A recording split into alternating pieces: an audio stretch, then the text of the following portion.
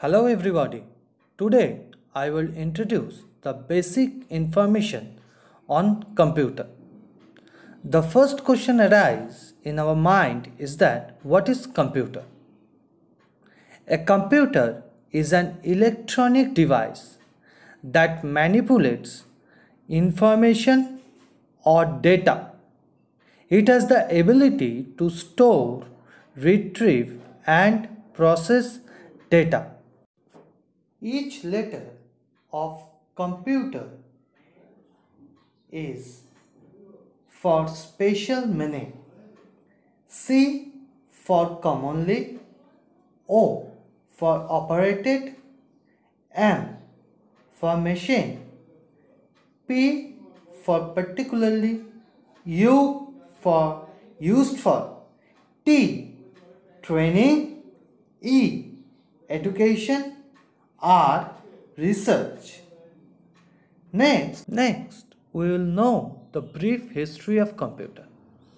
In the year 1822, the famous mathematician Charles Babbage designed a computer called analytical engine. He is also called the father of computer. Then lots of evolution happened in computer and computer is upgraded. Now the computer is almost the necessity for maximum people in the world. The question is why we are attracted so much to this machine. We should know what are the characteristics of computer that made the machine so much popular in the market. So you can see the first characteristics is speed. A computer works with much higher speed.